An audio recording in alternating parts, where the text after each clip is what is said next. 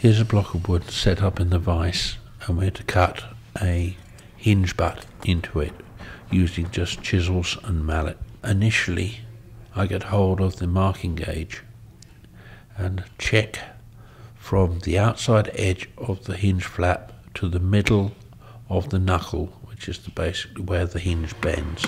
This is then transferred onto the timber to make sure that the hinge butt is just about the right level of overhang for the door to work properly. Here we are at the stage where we start recessing. Initially I cut in down with the chisels and the mallets. Now here we are gently removing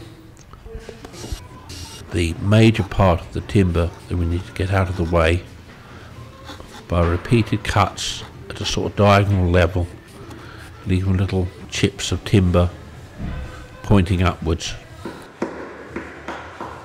The trick all the time is to be very careful and to involve gentle movements, because it's all too easy hitting the chisel too hard to go down below the line, split out a bit of timber, or even worse, ruin the back edge of the recess.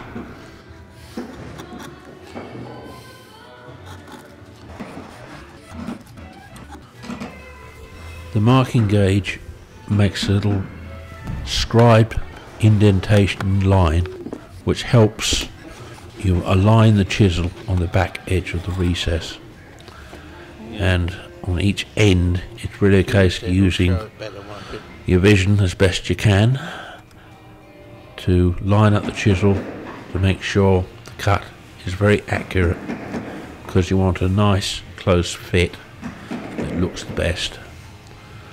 Whilst the doors are not open all the time, it's just when they are, you'd like the hinge butts to look neatly cut in without any gaps.